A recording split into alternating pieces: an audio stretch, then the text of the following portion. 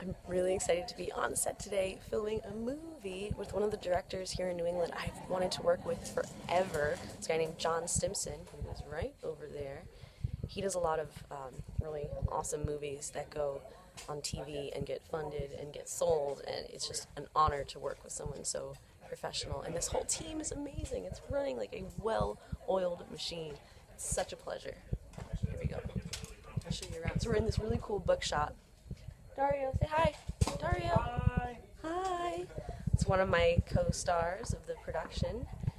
We're in this really, really cool, funky old bookstore in Franklin, Massachusetts.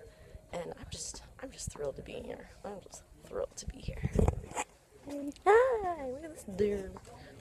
He's a good man. Brandon's a good man. I wonder if we can't go this way. Alright, I'm trapped. Yes. Yes. I'm being summoned. Oh, hi.